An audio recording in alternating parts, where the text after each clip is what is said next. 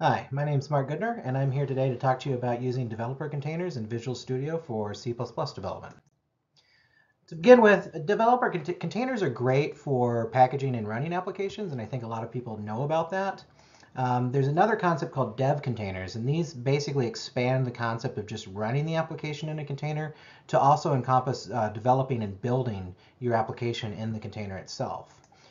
These are very popular for reproducible build environments, so that from dev to CI to even potentially running the application in the container, you have the exact same environment. And this is really great, particularly for C++ development, where you often have many complex requirements that you need to satisfy. So getting them all containerized is a great way to get everybody on the same dev environment. And these have been popular in VS Code for some time now. It's part of the remote development workloads in Visual Studio Code.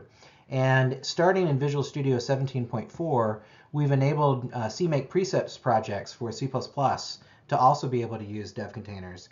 And that's what I'm going to be showing you today. So I'm going to give you a quick demo of using a CMake project in Visual Studio using a dev container. Here I've got a project opened up in Visual Studio that has a Docker file with it that defines the dev container itself. It's not much. It's really just a C++ dev container from the Microsoft Container Registry.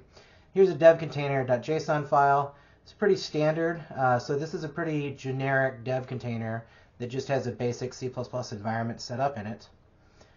And that gold bar there was telling me that the project had a dev container, and so I clicked reopen the project in dev container, and what that did, it started the dev container on my machine, and you can see there the status bar at the bottom that's telling me that the dev container is starting up on my machine.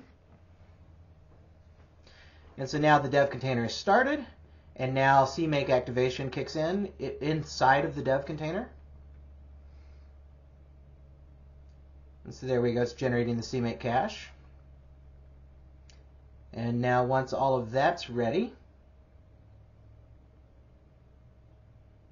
now we can go and take a look at the source code. This is a pretty simple app. It's basically just a hello world. So you can see here IntelliSense warming up inside the context of the dev container. So we're getting IntelliSense from within that environment, that Linux environment of the container itself. So I can set a breakpoint there. And now what I can do is come over here and select my target, which is the MyCPP app coming from CMake, and click Start. And now this is actually building and running inside of the container that Visual Studio is connected to.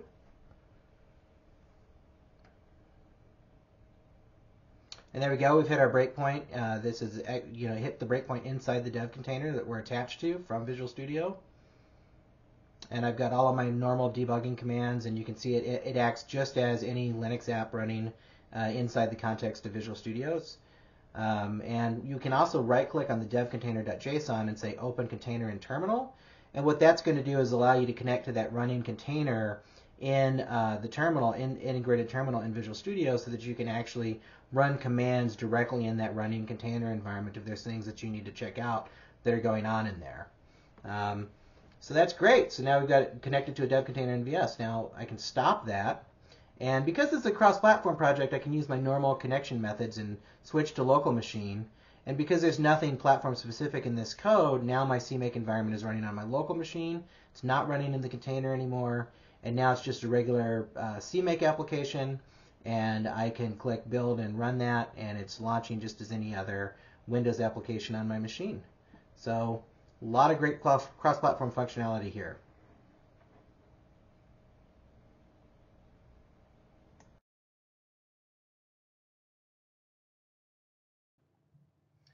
Now that you've seen how that all works, I'm sure you're going to want to learn more. These are some links to resources that you can learn more about this. Dev container support's been enabled in Visual Studio 2022. It's part of the Linux and embedded workload, so go grab the latest and you can try this out. That's a link to our blog where you can track all of our announcements for the C++ team, as well as the specific blog post that talks about the dev container support. There's a second blog post that's referenced there that's a much more advanced demonstration that actually shows multiple build and deploy targets if you really want to sink your teeth into this. And finally, if you want to get in touch with us, you can always reach us at that email address. Thanks a lot.